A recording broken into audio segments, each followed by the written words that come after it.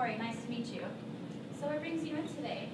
Well, I came in because my grandfather just passed away, and I'm really having a tough time dealing with it, and my family's pointed it out, and they wanted me to come in and get some counseling. Okay. Well, I'm sorry to hear about the loss of your grandpa. I know it's a tough time for you and your family. Why don't you tell me a little bit about the loss of your grandpa? Well, he died so unexpectedly. He was such an active person. He always ran because he was up in years and he wanted to stay healthy. And I was really close to him. Like out of all his grandchildren, I was like his favorite. And no one else was really close to him. He was kind of a weird guy, but me and him just kind of clicked in a way. So we have a real special bond. Okay. Why don't you tell me a little bit about the things you used to do with him before he passed away?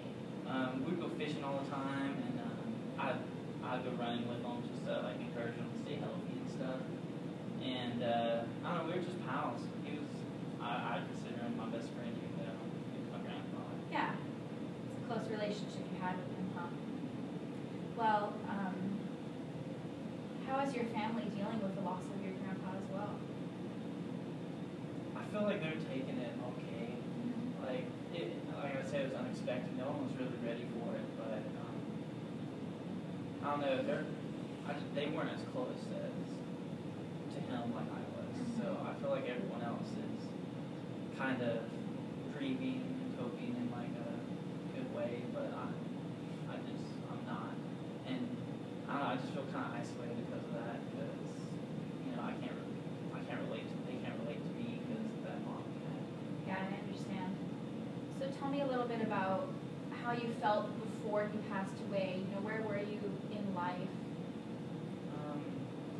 I was good. I had worries like every normal person, but not. I don't know. I didn't think everything was gonna come crashing down. Man, it's like when your best friend dies, it's like I don't really know how to handle it. But it was good before. Like we were best buds and out all the time. I had other friends too, but I don't know. It was just different. Yeah. Well, Corey, I want you to know that what you're going through is completely normal. There's the 5 stages of grief. There's denial, anger, bargaining, depression, and acceptance. So, are you familiar with those stages, that cycle? The emotions. The grief cycle. Okay. Yeah. So it's important to remember that you're not the only one going through this.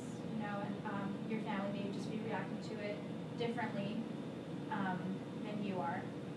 So tell me about the strength. How did you find strength to come here to this session with me?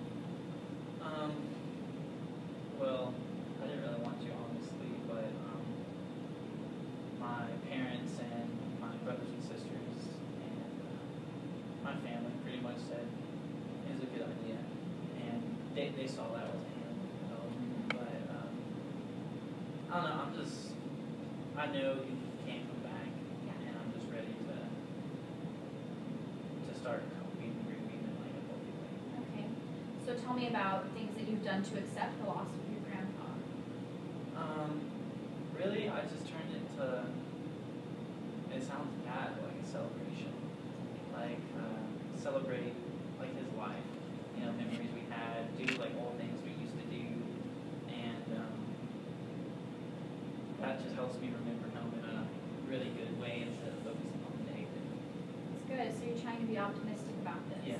Well, I want to encourage you to keep on doing that, to keep on being optimistic with this loss of your grandpa. It's important.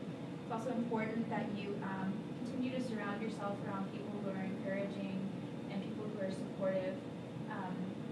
How long has it been since you've gone into your hobbies? Well, we shared like the same hobbies, like I was saying. I try to do as much as possible just to keep that positiveness in my life, and just not focusing on just like negative loss.